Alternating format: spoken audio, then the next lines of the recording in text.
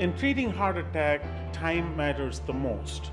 Heart attacks happen when the arteries are blocked, and the longer it takes to open up the blocked artery, there is more damage to the heart muscle. When they come up to the hospital through their emergency room door, we measure how long it takes for us to get them to the cath lab and open up the blocked artery with a balloon. So it's very critical to keep the door to balloon time shorter so we get the badly required oxygen to the heart muscle so it will start functioning normally.